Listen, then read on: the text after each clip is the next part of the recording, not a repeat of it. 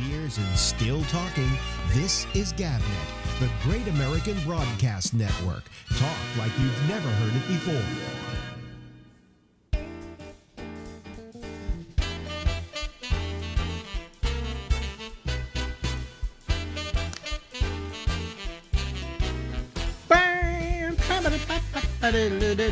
Live from Harlem in New York. From the most infected city in the world, it is the Ramble with Alex Bennett. That's me, and I'll be here until tonight at midnight. Ladies and gentlemen, out to the coast, the left coast of the United States, as they say. Hey, it's Larry Bubbles Brown. Hello, Larry. Hey, Alex. How you doing? Good. I saw a documentary last night that reminded me of you. It was about Bernard Getz. Yeah, I was watching on Netflix. Yeah. Yeah. Wait a minute, you have Netflix? I was up at my sister's. Yeah, no, I watched it. My old apartment house is in it. Yeah, because I remember you told me he had your old apartment. Mm-hmm. In case people don't know the story, Bernard Getz was a subway shooter. He was the guy who went down the subway and suddenly decided that 4 black men were out to get him, and I think wounded all 4, didn't he? And he wounded all 4, and kind of one was badly wounded. I think to this day he's in a wheelchair. Okay. Yeah. And he went down and shot him, and in some people's minds he was a hero, in other people's minds he was a racist, right? Right. And when I was living, I had moved out to California, and somebody called me up and said, "Hey, have you been seeing about this subway shooter?" I said, "Yeah, I've been seeing about it." He said, "Did you just see the latest news?" I said, "What?" They showed his apartment house. He said, "It's your apartment house." I said, "Oh, really?" He says, "Yeah, it's in the paper and everything." He says, "You were apartment 7I, weren't you?" Or something like that, all right? And I said, "No." Wait a minute. I said, "Yes, that was our apartment." He says, "Well, that's the apartment he lives in now." So apparently he went from our apartment down to the subway with his gun, shot these guys, and if I hadn't moved out, that kid might be walking today.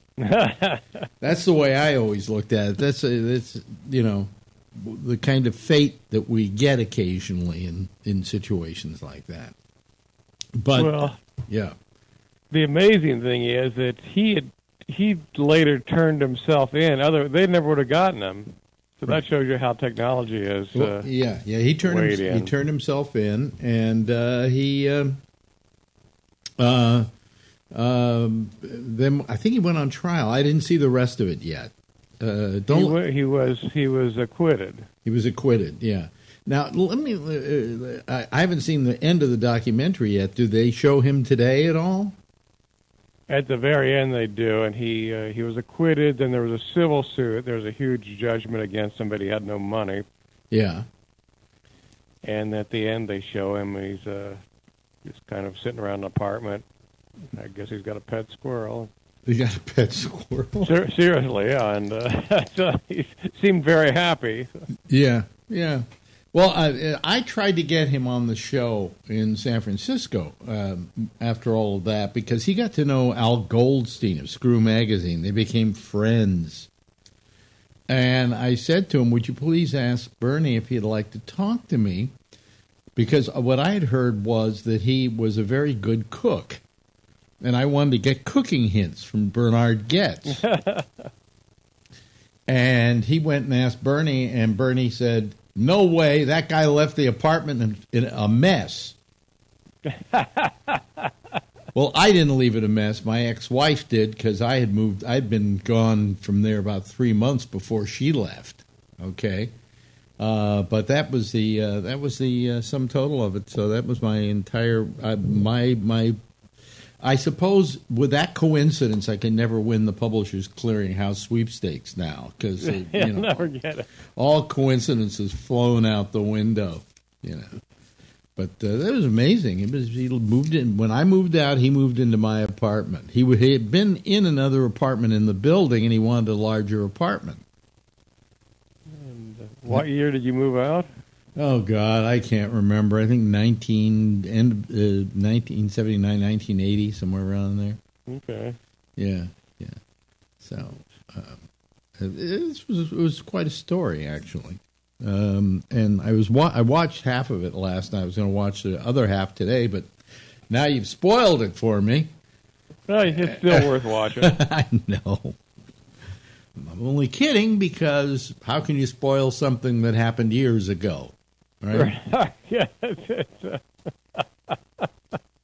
he was a real life Death Wish guy. Yeah. Did you see who produced that show? No. George Clooney. Oh, really? Yeah, okay. yeah. I guess he sold a series to Netflix, and it's called Tried in the Media, I think is what it's called. That's it, yeah. And they have Blagojevich is an example of one of them, and I can't remember a couple others that I want to see. Not all of them. Some of them I don't even recognize as having been big stories, but I guess they were. Mm-hmm. But anyways, that was my whole deal with Bernard Goetz, and so I found that very interesting and fascinating. Well, it's too bad you didn't get to interview him. Yeah, well, it doesn't matter. And then in this documentary, I love seeing Al Sharpton in the day when he was like this big roly-poly fat pig, and now he's a really skinny pig. So, but he went and lost a lot of weight. I mean, he's really skinny now. But back then, he looks like the air's been let out of him. Exactly. That's exactly what it looks like. Not a healthy skinny. And left him with a sour, persimmon crunching look on his face. You know. Yeah. So, amazing. Just amazing. So how's everything out in California? I guess you guys are getting back into the action, right? Very slowly. The restaurant still can't go into restaurants here. Mm-hmm. The big news is that Elon Musk is threatening to take his factory out of Fremont. Now, am I mistaken? But didn't he do something improper, and they threw him out as the CEO of Tesla? No, he made some remarks that got the company in a little trouble, but he didn't get thrown out. But supposedly he had to step down as CEO or something. No, he's still CEO. Oh, really? Well, and then he had to step down as something, president of the company or something like. All I know is I wouldn't think he was in a position to be able to say, we're moving somewhere else. Yeah, I think he still has a whole ball of wax, so he's talking about moving to Arizona or Texas. And yeah. They're defying the state right now. The workers in the factory yesterday and today, but they haven't been arrested yet. Yeah, he'd probably drive to that new location, but he'd have to stop and recharge every 200 miles. And probably that would take all night. I could never see the practicality of an all-electric automobile if I can't charge it in 5 minutes. You know? Yeah, so I guess there's quick chargers that'll do it in 30. Yeah. But that's the real drawback. I mean, you go 200 miles, and then you got to stop, and hopefully you'll find a quick charger and do it in 30 minutes, but then you got to find something to do with that 30 minutes. I mean, yeah, that's a long time to kill, and then if there's a quick charger, there's probably going to be, how many cars going to be lined up waiting to get on it. So. Yeah. I mean, and what does he use for batteries now? Originally, he was using Duracells, I think, all stuck together was the original Tesla.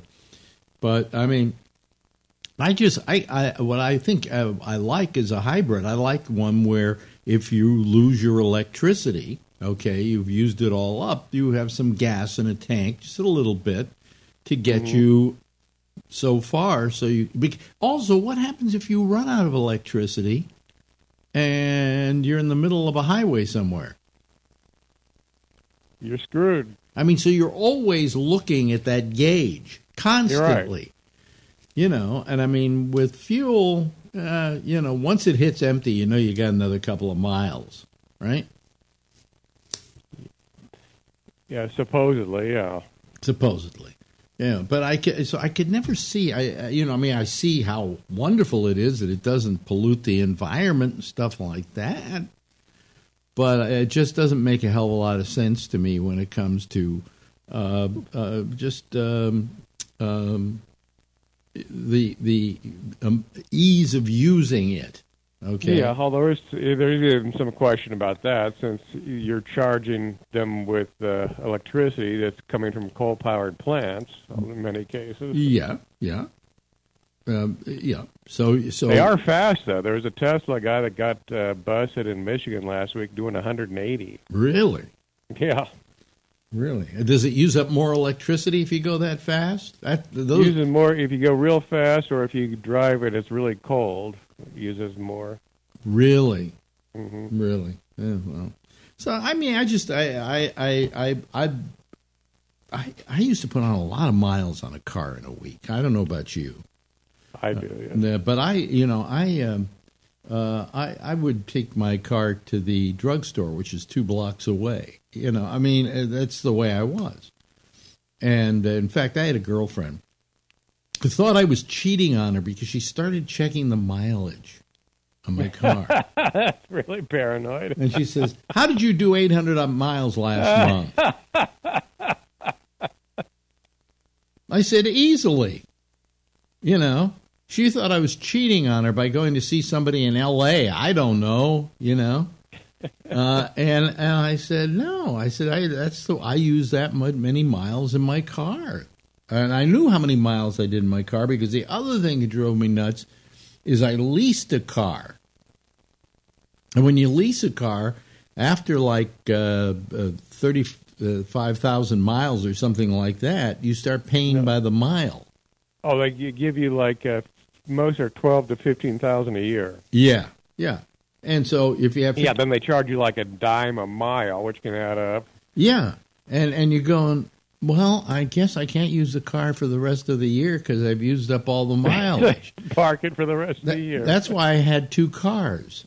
I had a Nissan 300, and I had an Acura, and the Acura was the lease car, and it drove me nuts. What I would do is when I got to a certain amount of mileage, I started shifting over to the other car. Mm-hmm. But that used to drive me nuts. So being limited to like a 200-mile stretch on a charge really would give me the willies. Yeah, anytime where you're worried about looking at the odometer and seeing how much you got and left. The hell with the atmosphere. To hell with the ecology. I mean, what kind of car do you have, Bubs? I have a Camry. And how much gas does it suck up? It gets about 23 miles a gallon. Oh, really? That's pretty good for a Camry. Yeah. I thought you had like a big GTO or something like that, No, I had, years ago, I had a Trans Am that sucked gas pretty good. Yeah, how did that do? Do you remember? That was about 18 miles on the highway, probably 15 around town. Don't you love them when they suck gas? Huh? How about that? You get that feeling, life's good. Life's good. Life's good. I'll have the cheap gas. Fuck the environment. I don't care how much gas I'm using. I don't mind how much pollution I'm throwing into the air. I know everybody's finding this disgusting of me, but... Well, we're near the end, so we don't care. I really don't care what kind of world I leave you, because you didn't do anything to prevent me from leaving you in that kind of world, right? Yeah. You kept yelling and screaming about the EPA and things like that. So if I want to use gas that pollutes, fuck you.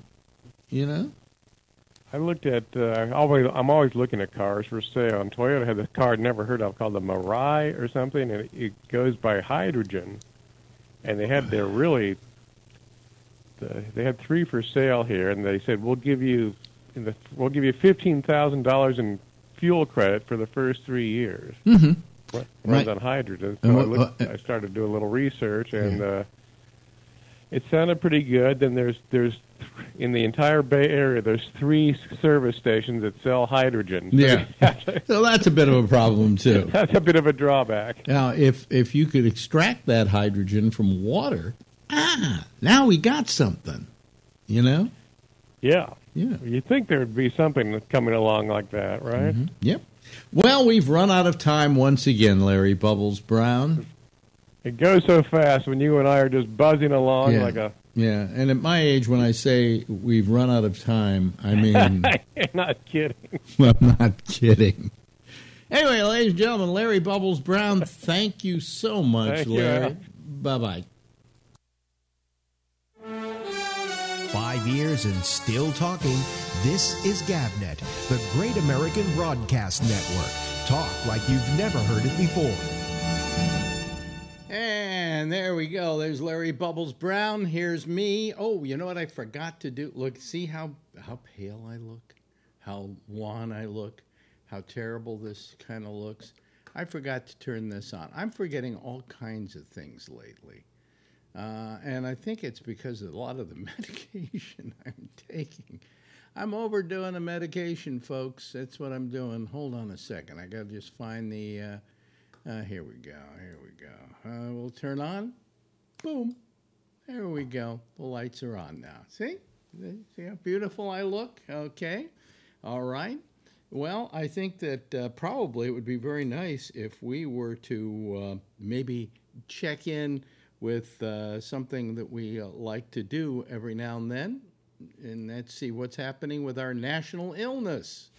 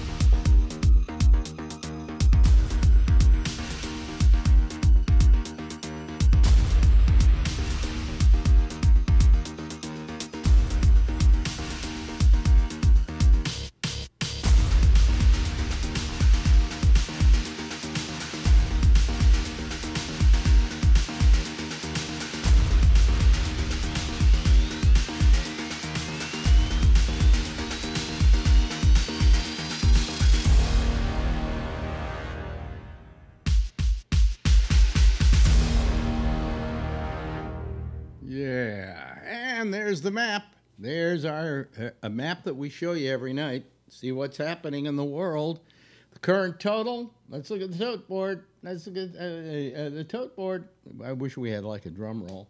4,438,371 cases confirmed around the world.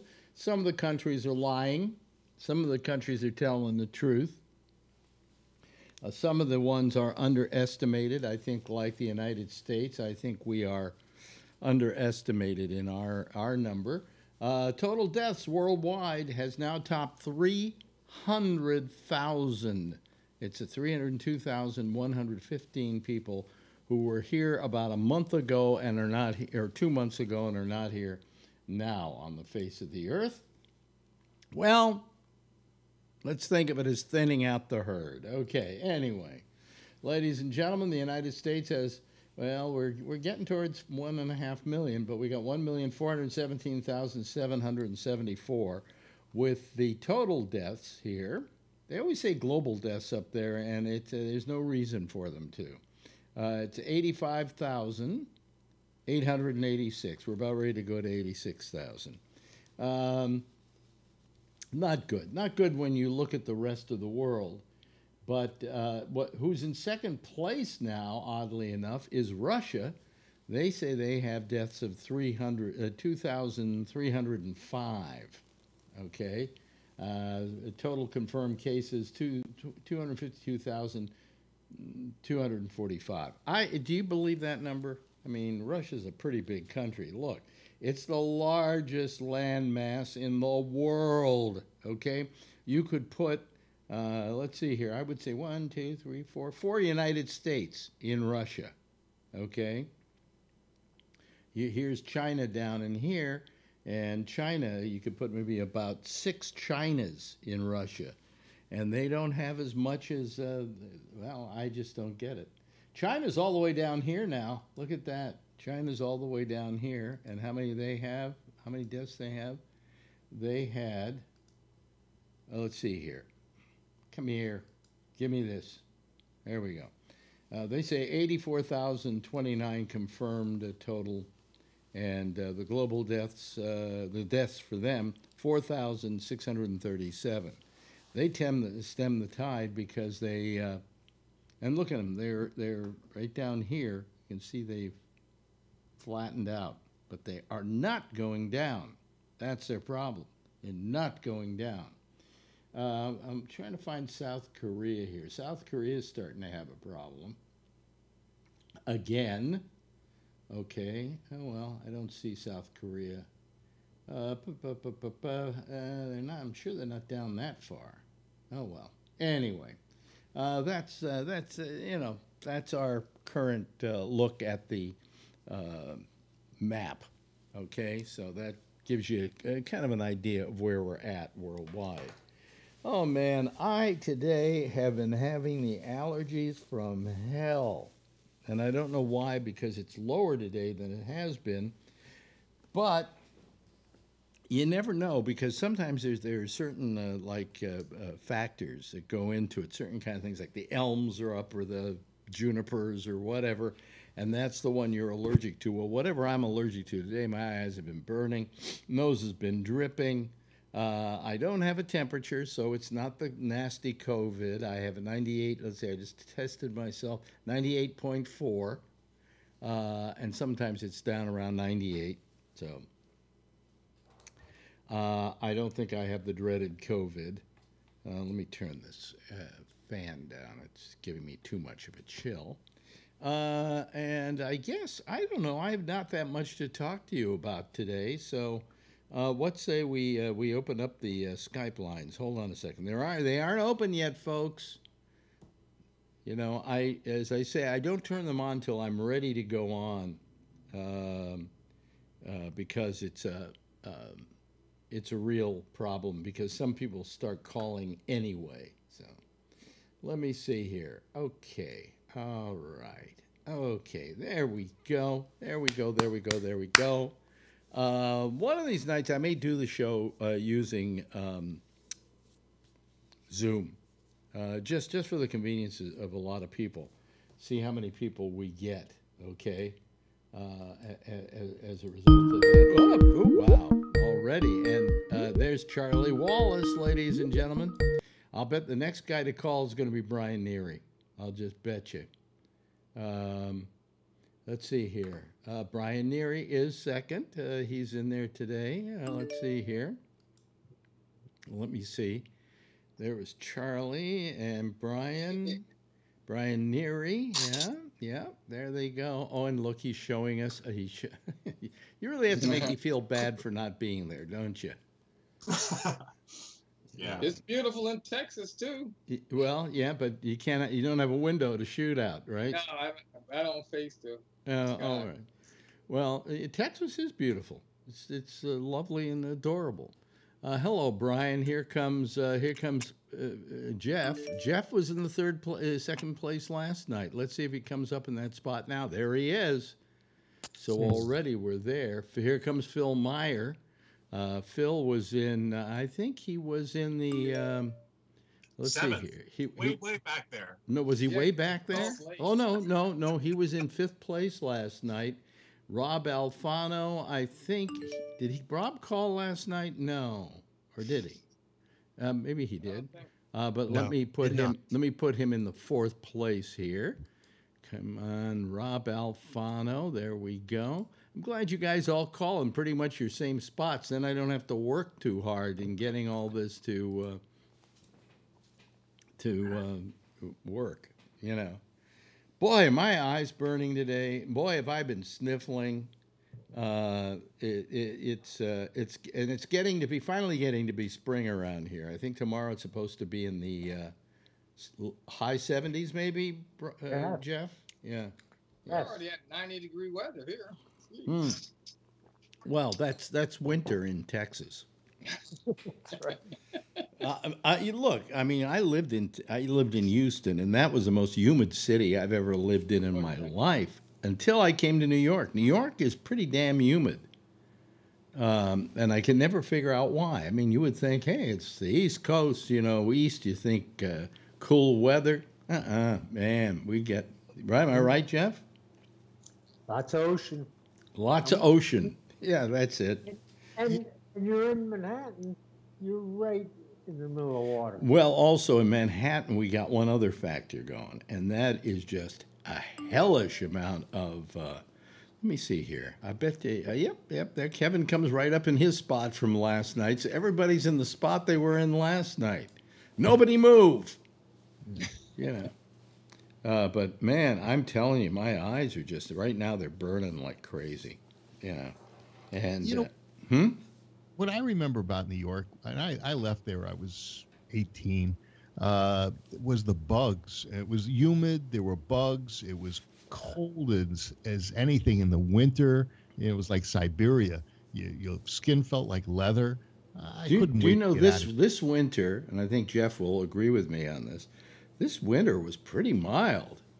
It has. I mean, the cold weather stayed around longer than usual, but it wasn't that cold. I think we only went under 32 a couple of times during the winter. Yeah. Wow.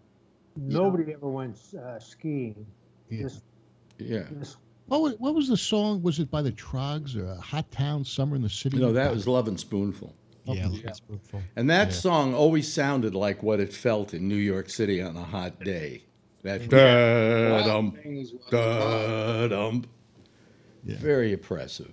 Very oppressive. And plus you got all the the concrete. And so the heat radiates off the concrete. It's like you're a piece of bacon on a griddle. Yeah. So The junkies. yeah. What were you going to Well, you're talking about when you were, 16 or so? Yeah. Didn't have much air conditioning then. No. We had air conditioners in our house. They were the window air conditioners, and the cars were air conditioned that my father had. But you're right. Air conditioning wasn't as prevalent. We used to go to the theater, the movie theater. That was air conditioned. That was a big deal. I didn't come up with air conditioning until I moved to Houston, Texas. I don't think I ever had an air conditioned anything. You don't need it in San Fran. Yeah, but he was in Marin, and when you were growing up. Right? No, when I was growing up, I was in Marin, partially, and I was in San Francisco for 11 years of my life. Well, you don't. Well, the 11 years was later, right? Mm-hmm. Yeah. So the San Francisco, you don't need air conditioning. In Marin, there's a few days a year that it'd be nice, but you don't really need it. No, you didn't really need it. And San Francisco, I called San Francisco. I once described it as the world's only air-conditioned city. Mm-hmm. I mean, there's a certain cool quality about the air in San Francisco with the coming in off the ocean and so on. That you just, There's areas because of the cool and the warm meeting each other that there's fog 320 days a year. Yeah, right. And you see a lot of fog come over the Santa Cruz Mountains just because of the cool weather up there. And on the weekends, if we know it's going to be hot, we'll take off just over the hill, and it's you right up to the top, and it's very, very cool and like foggy, and then you go back down the side, and it's really nice. Yeah. Well, I have these lights, that I use on the show, and boy, they feel just oppressively hot, bright tonight.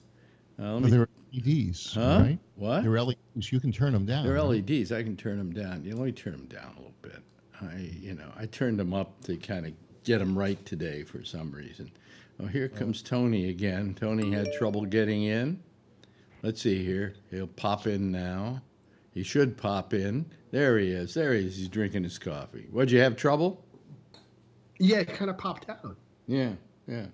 Really? We'll just shove it back in. Well, I'm going to go get my beverage. What? You didn't think to get your beverage before the show? You couldn't do that No, for I us? was listening in the background and looking at some reviews for something I bought a while ago and never ever used, and now I know why, because nobody ever uses them. What was that? What was that? This thing, the Arsenal. It's a it's a unit that goes on top of your camera, and it's supposed to do like HDR and eliminate shake and make extremely sharp photos. But you have to use it in conjunction with an iPhone. It's a real pain in the ass, and I've never used it. I see. So looking, I said, I wonder what everybody else thinks about this piece of shit. I'll be right back. Okay, so you're gonna go get yourself. I'm trying to do something here, folks. There we go. Okay. It's horrible having to do everything here. I wish I had somebody that did some of the stuff, but I have to do every bit of the. Are you still there, Tony? He's frozen again. What happened to Tony? He disappears. Either that or he went into a trance. It could be. It could be. The wallpaper hypnotized The him. wallpaper hypnotized him. Hypnotized. Oh, here he comes again. There we go. Well, I hope you'll stick around this time, Tony. I keep freezing. Really? No, I mean, I kind of bop off. Maybe I'm getting disconnected. I don't know. Maybe. There you go again. No, you're not it? frozen. No, you're okay so far. So far, let's all wait for him. Here's the exciting part about doing a show like this. Let's wait for him to,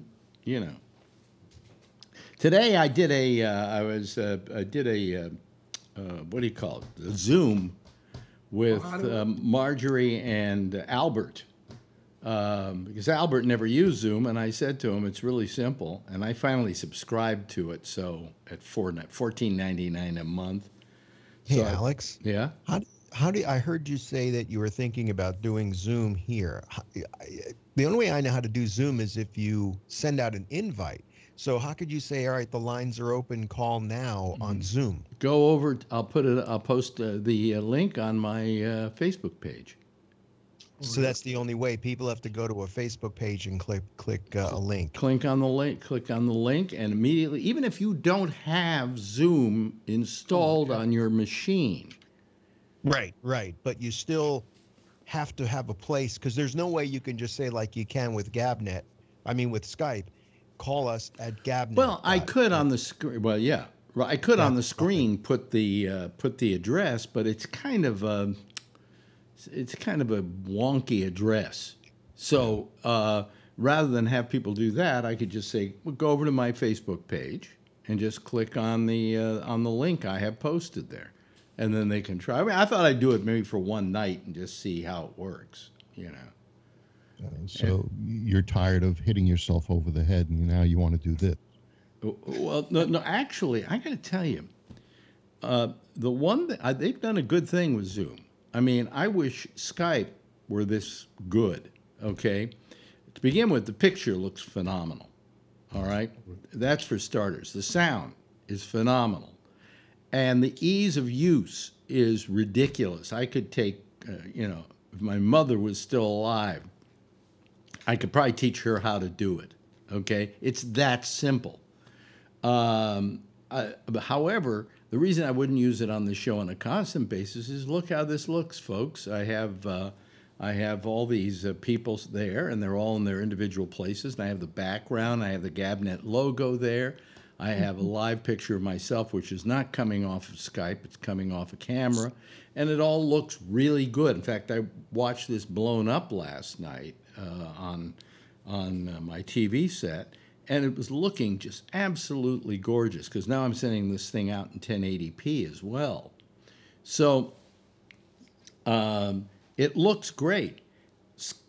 Zoom, however, is very easy to use. So it would be interesting to see how many people would call who don't normally call And of course, with the thing I just set up, I can actually have up to 100 people at a time.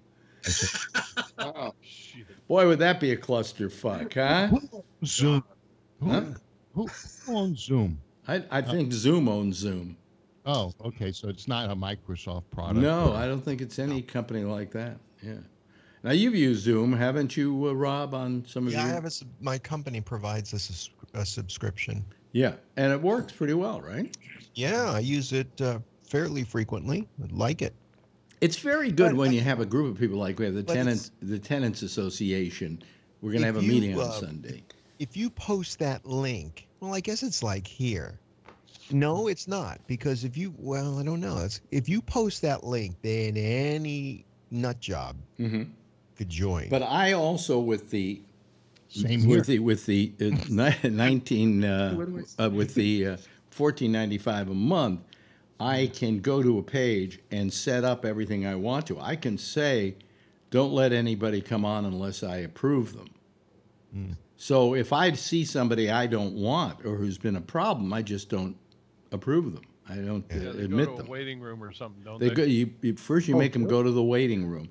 I can do away with that waiting room. Today with Albert and Marjorie, I did away with the waiting room, and they just called. They were there before I even signed on. That's another option. Yes, that's another option. You have all kinds. You have tons of options. Yeah. The people you don't approve, I guess, are the ones that are on the chat on this thing, or the people that are, crazy are the ones that are on the chat. What do you mean crazy? I don't get what you're saying. You said that if you don't want somebody on this, you can go into the waiting room. Well, on this, you got those guys on the chat that are kind of, It's true. There's no chat on Zoom. There is a chat on Zoom, actually. Yeah. There's a chat for inside the room. Yeah, they got one on the side. Yeah. Well, yeah, because it won't be on Facebook. However, there's another advantage, and I can turn that on or off, and that is, let's say I'm on with you on Zoom and all of you guys, but I only want to send a chat to Rob. Yeah. I can do that. So, or I can send a chat to everybody. Right. So I mean, there are a lot of advantages to it. The disadvantage is that in doing a show like this, they have yet to create a situation where I can take the individual pictures and modify them and put them up here like I have them here, right? So that's OBS doesn't work with Zoom, huh? OBS does not work with Zoom. It works, but it works very strangely. Okay.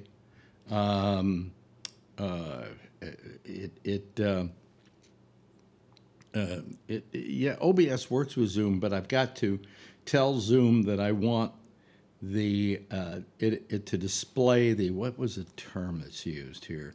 Display the window capture.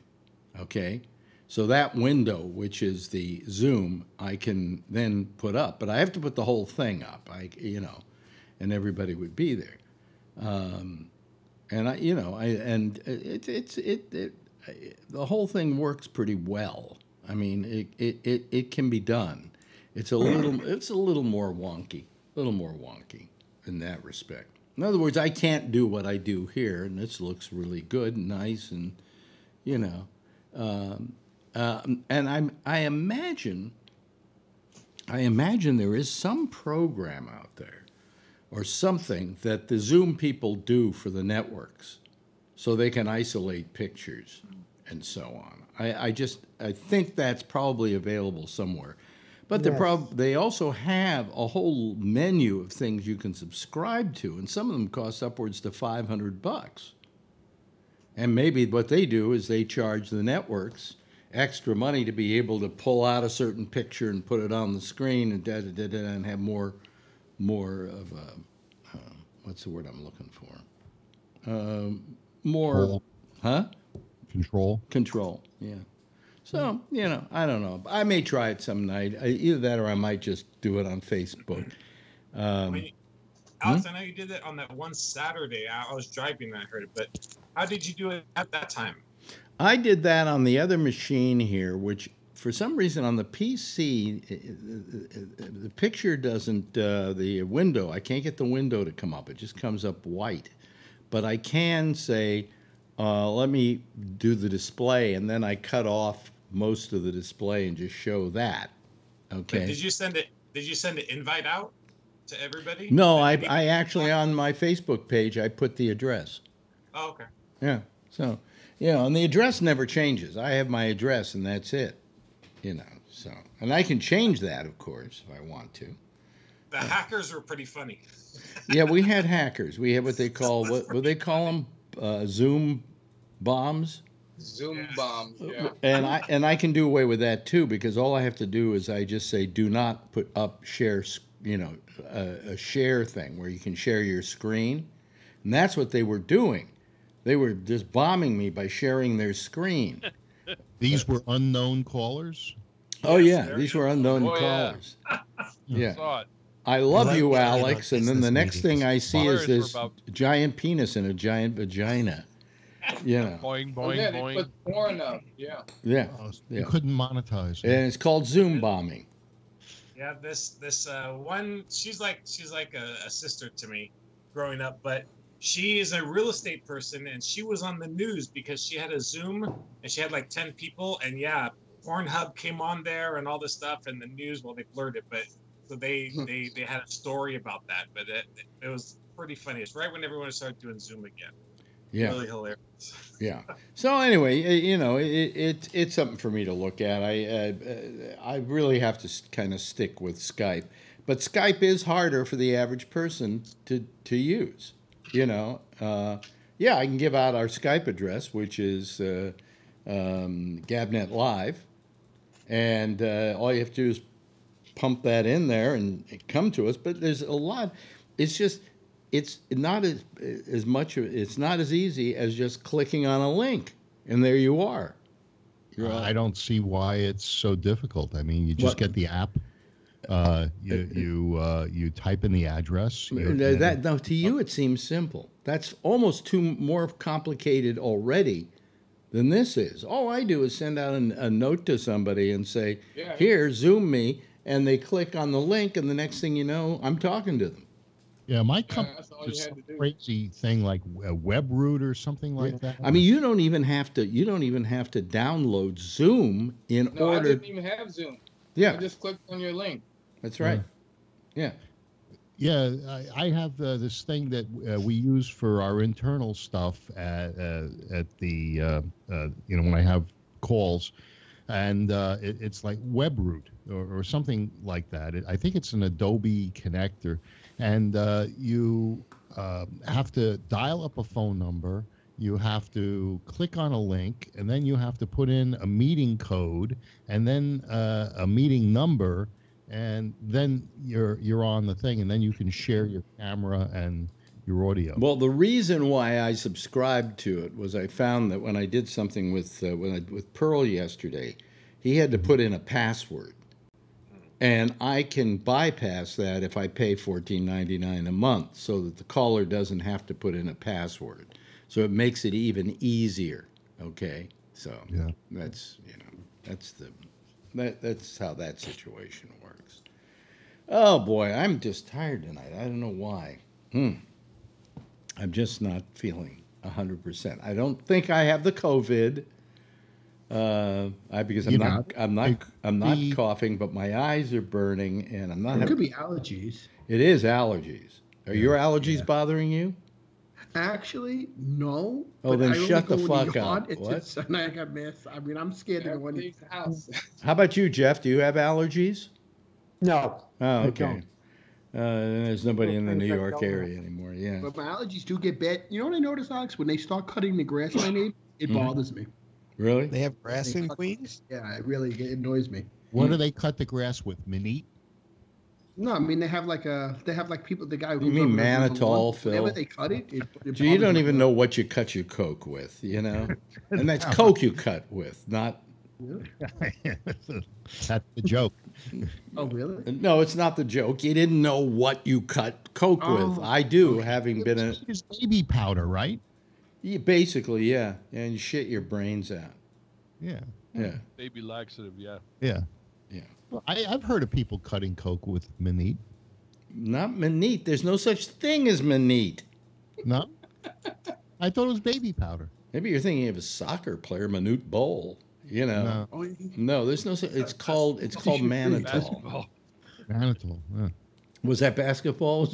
basketball. See, that's how much I know sports. All right. We give you a pass. Yeah.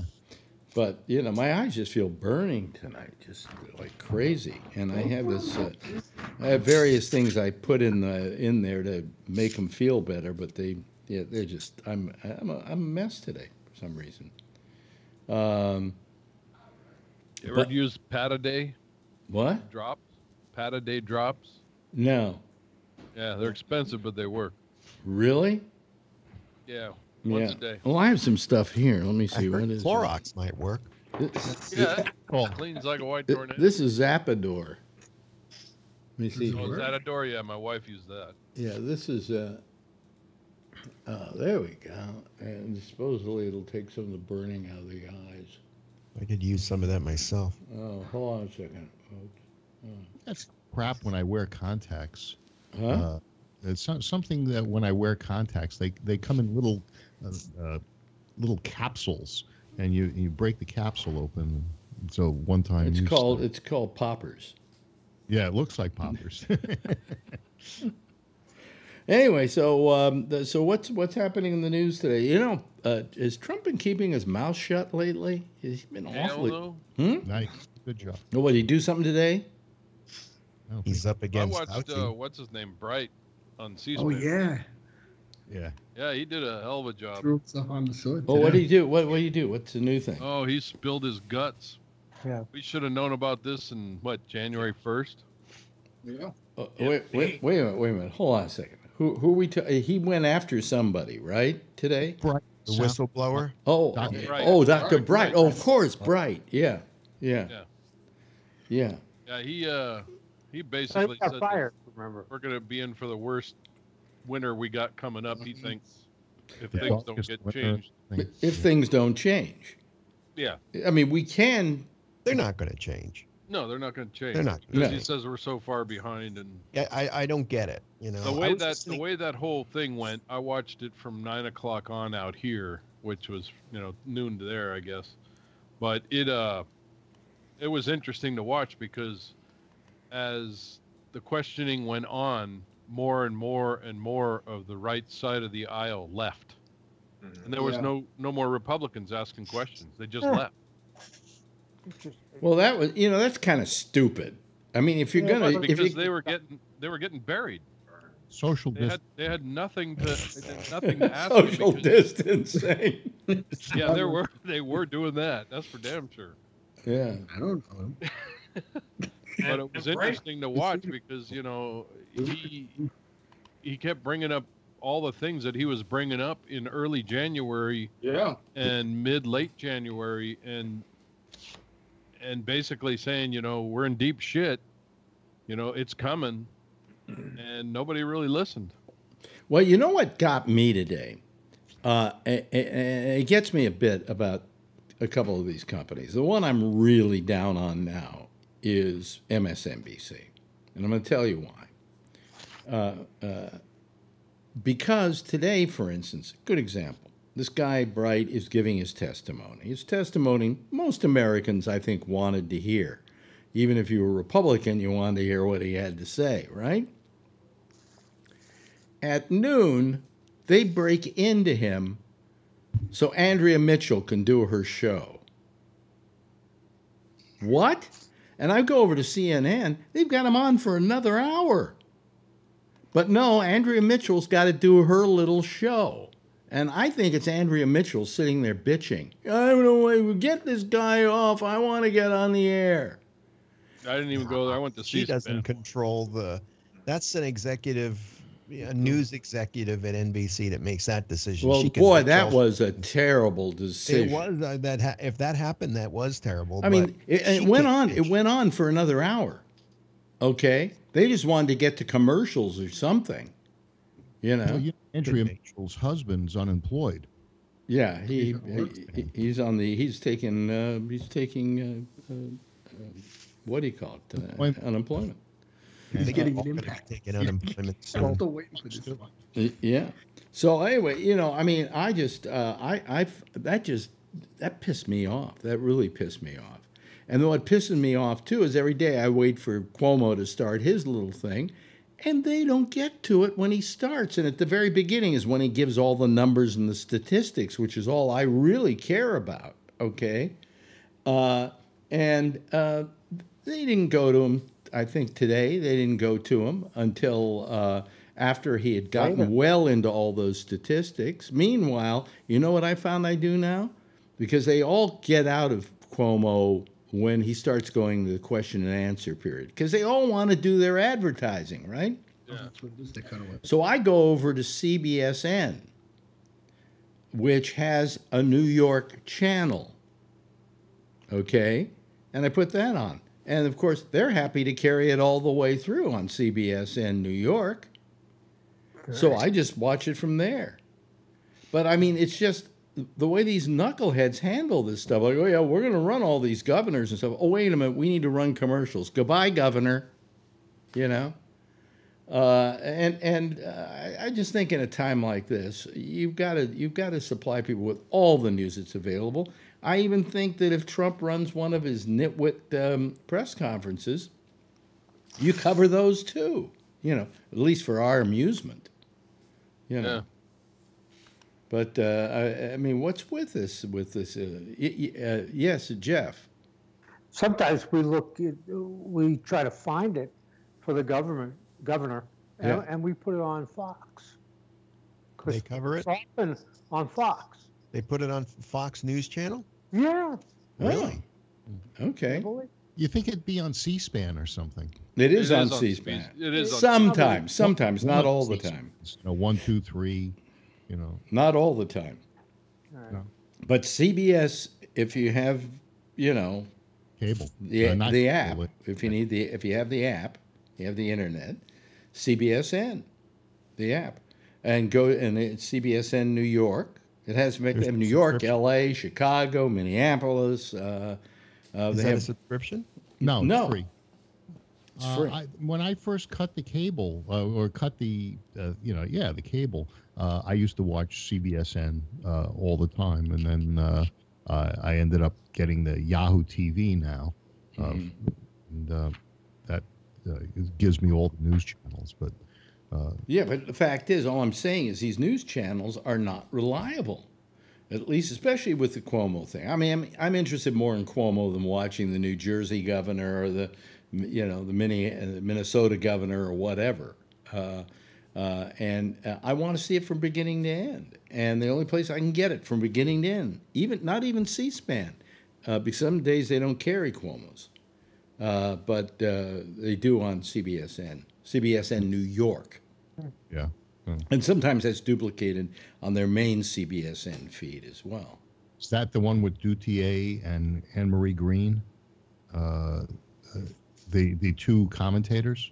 I don't think it seems like they've changed their format. Before they used to have anchors. Yeah. And they don't seem to be having those anchors anymore. At least I don't see them. They do have anchors on the local news. On the CBSN New York, CBSN LA, CBSN San Francisco, or it's called CBSN Bay Area. Mm-hmm. And they do all have their own individual anchors. Because I thought Duthier, I forgot his first name, and Anne Marie Green were in New York. Well, I don't know. I don't know who these hosts are. I just watch it for Cuomo. I know that bothers the hell out of you, Phil, but I watch it for Cuomo. You want to waste your time watching Cuomo, bloviate, then go right ahead. It's not bloviating. Hey, it's just a little shiny How many here have seen Cuomo? Would anybody describe that as bloviating? Yeah. Huh? Yeah. No, I didn't ask you, Phil. I'm replying. You already said how you felt about it. Any of you guys think he's bloviating, or you think he's just giving out with facts? Facts. And when he does give out with his opinion, on the screen it says, "My opinion." That's funny. I like when he does that. Under everything he says. What? Which is under everything. Oh, he it's says. under everything he says. Like how many people died yesterday? I don't think he needs to put in my opinion. A mime that says that something about Cuomo is just talking to hear himself talk. Yeah, I know you're repeating You what mean you Trump read. doesn't do that? Somebody. No, Yeah. no. Oh no. Well, just the facts, ma'am. Yeah. Trump doesn't talk. I'll to tell hear you himself something. talk. I'll tell you. I love it when he says stuff like, I've seen great things with that, but who knows? Maybe it'll disappear, maybe it won't, and he just keeps on rambling, Don't saying you see nothing. the little thing that says it's Trump's opinion. He never says How about when anything he says but the opinion. economy He doesn't next year's ever gonna have a shoot up? fact. So you don't have to worry about it. He never has a fact. He never has anybody brief him, and unless he reads it on a teleprompter, which then he sounds like a grade school person reading a report. Today on my vacation, I did this because he doesn't like reading from a prompter. Well, I got to say that he did get on Obama about using a teleprompter, and but he uses a teleprompter. It was using so it like nice crazy today to see Mitch McConnell walk back his comments about the Obama administration not leaving a plan for a pandemic to the Trump administration, because they He did. says, they didn't leave anything. Oh yes, they did, and he had to walk it back today. thought they diminished. That's what they said. What? What's that? I thought they diminished all the PPE stocks in 2008 and never replenished them. That's what. That's what you heard. Where'd you hear it? Oh, you know where I hear it. Well, but so that's the case. If that's the case, that was 12 years ago. Yeah. Right. So they've had 12 years, only 3 under Trump. That So if Trump was so Trump had concerned 3 about years it, to replenish them. yeah. Well, Yeah. So why didn't he do something not about like it if he it's saw not it was like a terrible the thing? pandemic happened 6 months into his first term. I mean, why did he? Just Why did happened he 3 pull? years Why did he in. pull back funding of the CDC? He didn't pull back. Oh, the CDC funding. I think it was Yeah. because of bad information, and they also. Oh! I see. The CDC has bad information, and Trump has good information. Yeah, Dr. Fauci has bad information too. At that time, Let's see. Where did Trump get his doctorate from? I loved yesterday when he said, "I disagree with Dr. Fauci. He's wrong. I disagree with him." Wait a minute. What university did you get a degree in medicine that qualifies you to disagree with Dr. Fauci? Yeah. If they asked him who Darwin was, he'd draw a blank. Who? Darwin. Who's that? David X. Trippy would know what's going on. Brian, Darwin's evolution theory. Who? Tony. Invite him to the White House. We'll have lunch. Yeah. He's been dead for a long time, Trump. So, Stay with the program. Brian, is there any truth to the fact that or what they're saying is that the tests originally had to be bought through either the CDC, the World Health Organization, and you couldn't get tests from anyone else, and then Trump had to open it up to where other companies could produce these COVID tests? No. The companies, the hospitals, medical facilities, even nursing homes, those are the ones that have our platform. So we have an instrument that can only hold our cartridge. Right. Because our cartridge is very different from all the other products out there. We have our own system inside that does all the mixing, all the chemical mixing internally in that small cartridge. No, I know that, but he just answered your question, Phil. He said no. He said no. Whatever companies had our systems got to use our systems with those tests. Right, but your systems at the time that the virus came out, your systems were for other purposes, DNA testing and so forth. So therefore, when we first experienced this virus, there were tests that were only available through either the World Health Organization or the CDC.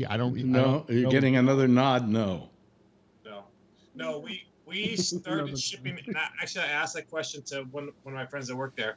They said that they delivered to the hot spots first because everything that we track for weeks of supply, for even flu, for everything, that was off the chart. What So Phil's asking, and he's going to keep asking until he gets the answer he wants to hear,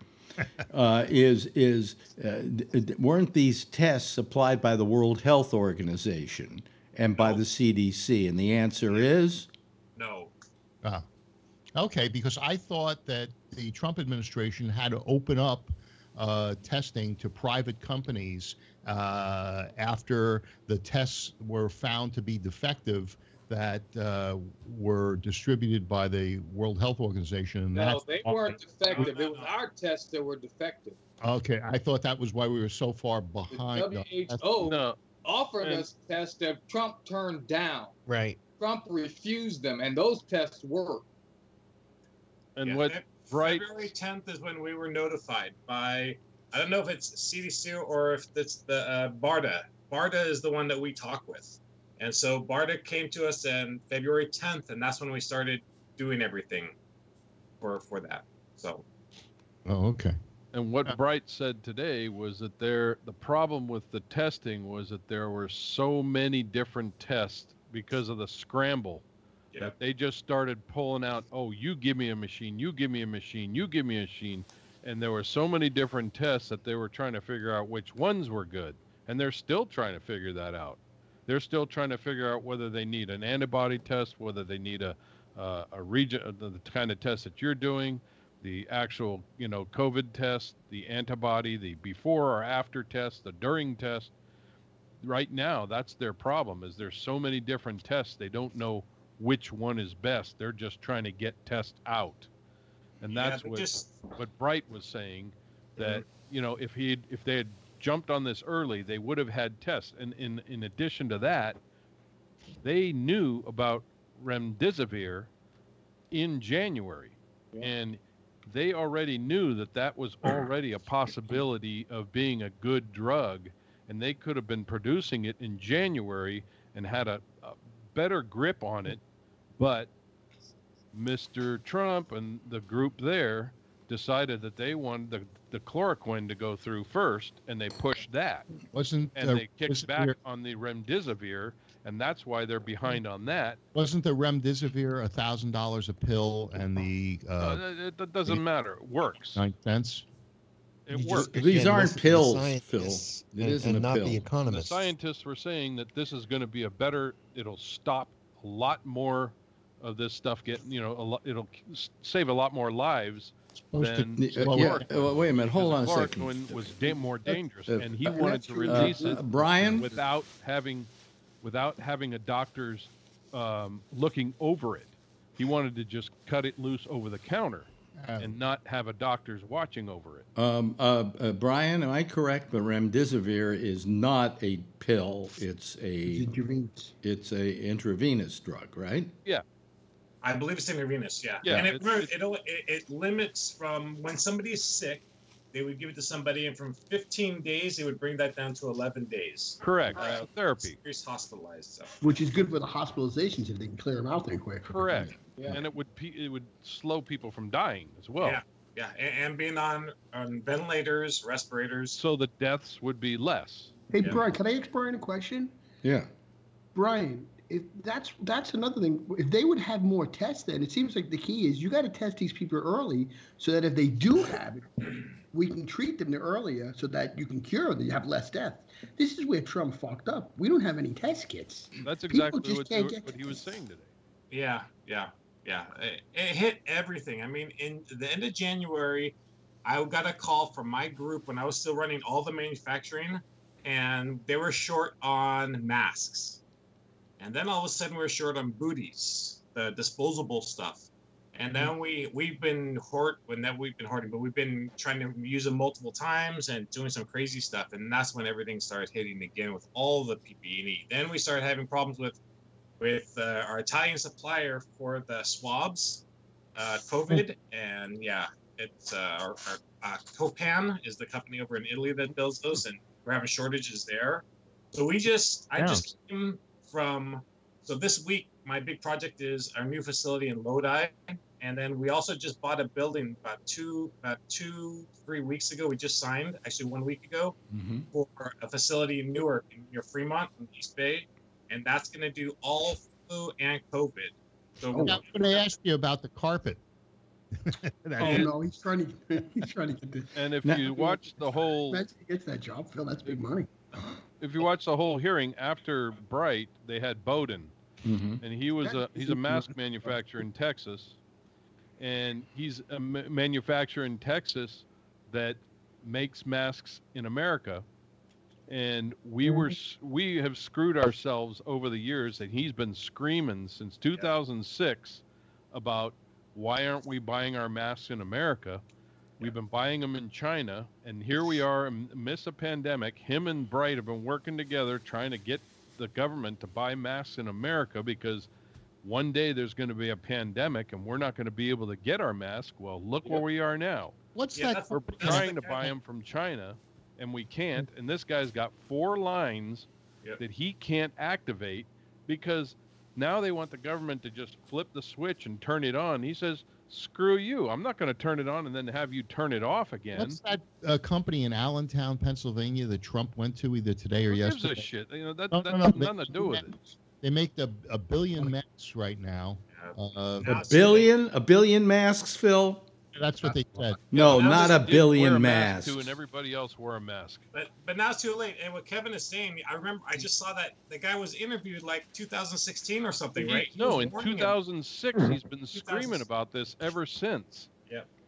And he's been trying to work the government to help, try and build up a stock of these masks. He's got the ability to do it, but he couldn't get anybody to do it. Yeah. So here they are. This many years later, and now, hello. And Phil, I haven't heard anything about a number of a billion masks. Okay, not a billion. I heard them talking about it. Have any of you heard about a billion masks? No. No, that sounds like a crazy number. Okay, sounds like Trump. No, Phil, you can look it up all you want. You're not going to find a billion masks. Billion? There's a billion a month. Wearing a mask. A billion a week. Pennsylvania mass distribution. Let's see if I can find out how many masks were produced. Well, it can't be a billion. That's a lot. 3. 3. Nobody goes home. Phil has got it. Phil can't stand to be wrong. Yeah, they're not making a billion masks, Phil. We don't need a billion masks. This guy was a Republican, and he voted for Trump. And he still said, I tried, and I tried until I couldn't speak anymore, and the government didn't listen. Even Trump didn't listen. And here's another thing, Brian. Like, it doesn't make sense with Trump. The whole month of February is just blank. What did they accomplish in that month? Nothing. I mean, we're busy. We're busy on the assay, But then even when we have the assay 6 weeks later, which was a record for us, with the help of the FDA stuff, but then they can't snap their fingers and, get, we're doing like about 40, 50,000. We thought FDA would do 40,000 a day. Jeff had his hand up. Jeff? Yeah. I have 2 things. One is where I live, there's probably, I think, 350 families that live in the same place. Okay. And they're going to offer to have these tests done for free. Anyone who wants it. Really? Yeah. That's good. It should be for free. And the question is it a good idea for me to do it? Or am I really taking it away from somebody who really needs it? Yeah. If you feel like you want it. I'll ask you that question. Somebody says here that Trump today called Dr. Bright a disgruntled employee. And that's what Trump called him. Yeah, and my argument is, don't some employees have the right to be disgruntled? Disgruntled, yeah. It's not like being a disgruntled employee is necessarily unnecessarily disgruntled. When you're ignored and you're the expert and you're being ignored, it's very easy to be disgruntled. I mean, I wish Trump would have the dignity to just not get into these little cat fights. Take all the way back to Rosie O'Donnell and Bill Maher and all these little petty bullshit things that the man has no ability to let go of. That's his personality. It's a flaw. Yeah. You think he's liked by anybody other than his kid? I found As kids like. and I may have interpreted incorrectly. Yeah, no shit. Trump said, guided by our team, workers like you distributed over 1 billion pieces of protective gear to places in need. So they were just part of the 1 billion pieces of gear that were done. But I heard his speech, and I heard the 1 billion, and yeah, it's like you hear everything, Phil. Yeah, well, so anyway, that was the... It gets filtered through the sieve in your brain that then filters out all the stuff that's necessary. Yes, Jeff? The one thing that really irritates me about Trump is he always creates that, but by tomorrow you're going to have 7 billion and everybody will have all you need. Right. And there's no problems. Well, Right. And at the same time, he's lying. No kidding. But you know what? People are dying because they killed him at stuff. That's a good point. And you know what? I think you ought to go to prison for killing people. 80,000 Americans dead. Look, here's my argument. Here's my argument. Whether you're pro-Trump or anti-Trump, the fact is he's president of the United States, and all this happened on his watch. And apparently he wasn't watching close enough. You know, I mean, this is stuff that happened on his watch. These deaths are on him. If anybody else were president, they would also say it was on them, that the buck stops there, okay? And that's all. His job number one as a president is to protect the American public, and he failed in that mission. Here he is. The guy's name is Michael Bowen of Prestige Meritech. I'm a lifelong Republican, and I'm completely embarrassed. Yep.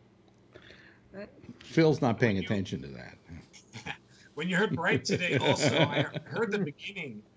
I heard the beginning of Bright when I was going to work, and man, he talks. He does not sound like a disgruntled play. He talks very, very calm and very specific to the facts. Yeah. He would even ask like sort of the questions. You could tell as a Republican coming up, and a little twisted a little bit. He would go back to the same tone and the same specific details about everything. So good, well spoken. Well, Well, how mad must you be if for years you've been, warning people, and it's been falling on deaf ears? You know, I mean, the deaf ears went all the way back to the Obama administration too. Yeah. Although Obama got word that a pandemic might happen, and so he formed a committee to look at it. You know, and that's what Bright. That's what his dream is, to be there in the front line when a pandemic comes up. He's been preparing this for all his life. The Ebola stuff came up and they tackled some of these easy ones. When this came up, he was the kind of person you want in that position. Yeah. But, I mean, well, the fact was... Can I ask a question? Yeah.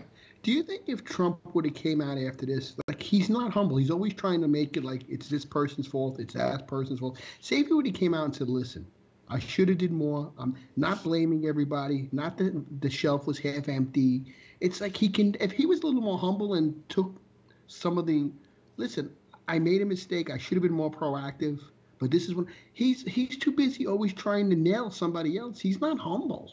Yeah, but that wouldn't be Trump. Mm-hmm. So he could have done that. He can't do it. He can't. Even when people dying, he can't do it. He's done nothing. That's not his personality. It's amazing. You know, I mean, he's been. I think he believed you become president, and that's the easiest job in America. You know, you just come to work every day. You just wave the flag. Listen to the experts that you put around you, and not fire everyone that you don't agree with. That's why every president, including FDR and all the ones who really were on the smart side, have always had a cabinet, because you don't know everything about everything. So you get yourself a guy who's an expert on financials, and you get somebody who's an expert on this, and an expert on health, and an expert on that, and then you defer to them. Ultimately, as the president, given all this advice, you have to make a decision based on that advice, but there's nothing wrong with saying, hey, I listen to what other people have to say. And this president apparently thinks he knows it all. He And it's I know more. What did he say? I know more about South Korea than anybody. Yeah. Well, how about a South Korean? You know, I mean, He I know tells more he than you tells know. reporters No. he knows more about themselves than those reporters. He says, "I know more about you than you do." yeah. What is Phil looking at? What's he doing? He's unwrapping ammo. I think he's getting his gun ready.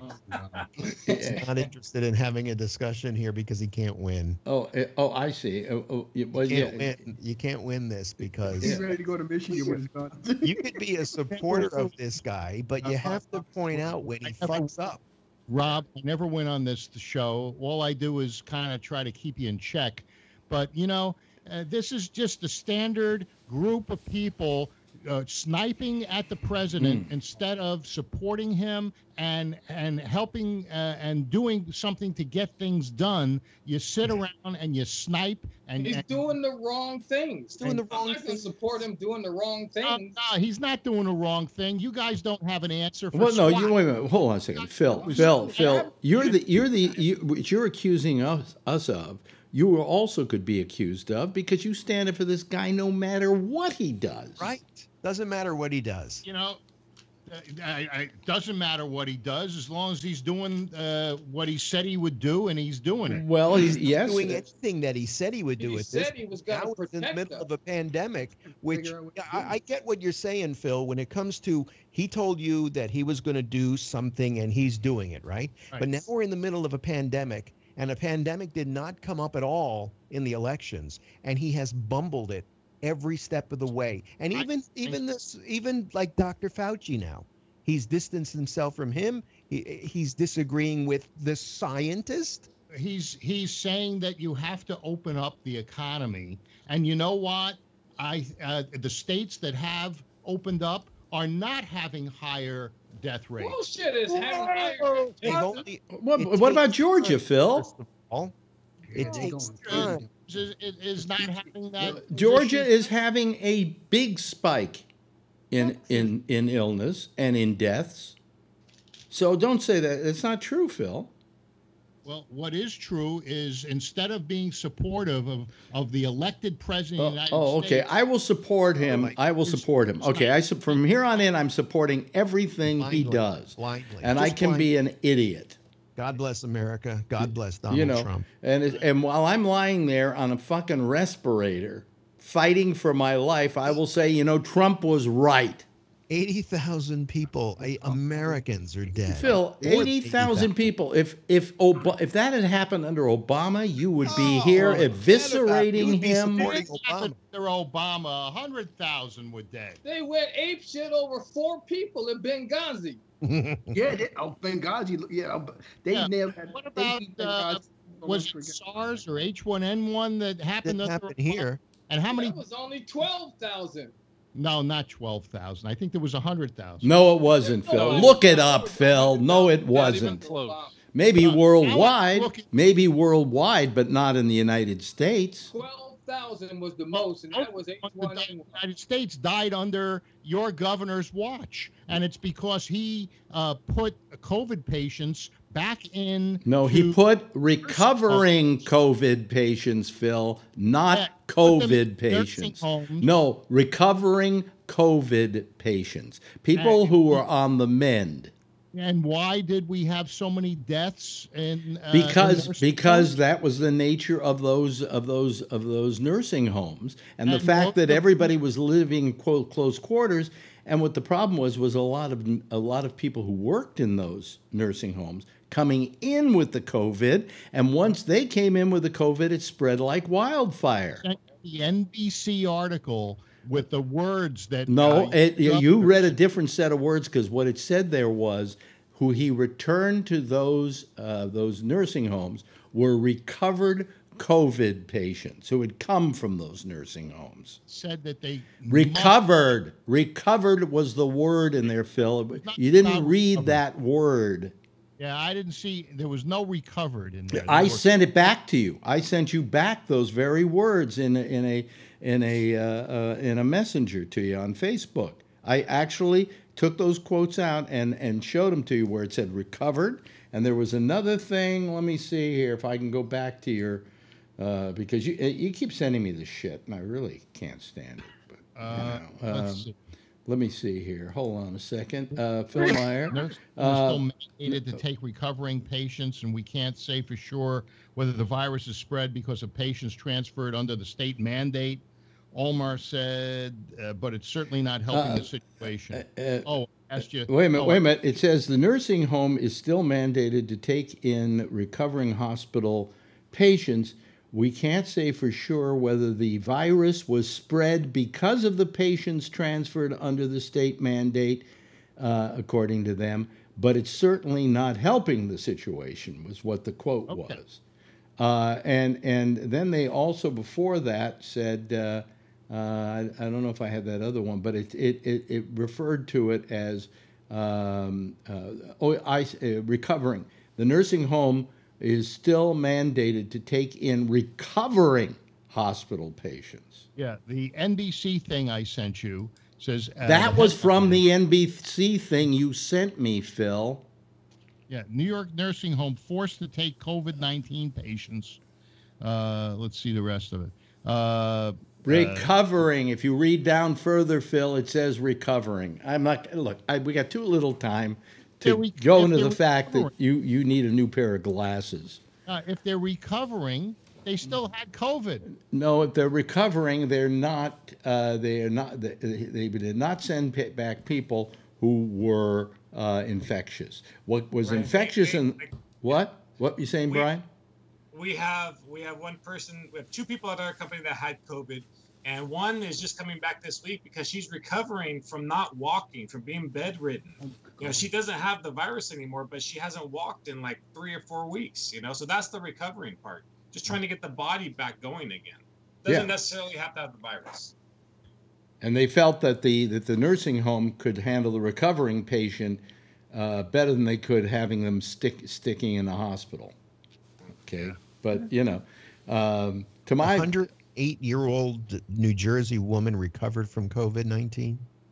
Well, then there's a chance for me if I get it. So did an 84 and a 92-year-old. Yeah, there was a 100-year-old patient. 108. Yeah. Wow. That's crazy, man. You didn't look a day over 107. Well, it certainly is, But I happen to think Cuomo's doing one hell of a job here, and he certainly has saved a lot of lives by his actions. Yes. And Trump and Trump can't say that for himself. Right. Doesn't change his mind every other day, walk things back. He's been a weak president in this kind of situation, which was the very situation we were afraid he couldn't handle, but we were hoping that he could. We were hoping wouldn't happen. Well, yeah. We were hoping a war wouldn't break out, nothing would happen. That's what I thought it was going to be, an international thing. And nobody more than myself and nobody more than the panel that's here tonight would like to see him doing a good job, because our lives depend upon it, Phil. Yeah. So anyway, there's the theme. Oh, boy, we can get out of here. I can go take my temperature again because I'm paranoid. Anyway. Hey, listen, Brian, thank you for calling. You, Jeff, you, Charlie, you, Rob, always good to have you around. Phil, God damn you. Kevin, thank you, and thank you to Tony. And all of you, I would say it would be nice if you gave a big wave goodbye, and what I'll do is the audience will wave back, and I will wave back at you as well. There we go, folks. There they go. There's our citizen panel for tonight. Let me just... hang up on them unceremoniously here so we can get the lines ready for the next show, which is Jack Bishop. He's going to be here with The Intersection, and then he'll be discussing all manner of things just like we have been, and we'll continue to do so for another hour right after we get off here. In the meantime, after we get off here? No, whatever. Anyway, we'll see you again tomorrow, okay? Same time, same station in life. And in the meantime, as always, if you see her, tell her I love her, okay? Bye-bye.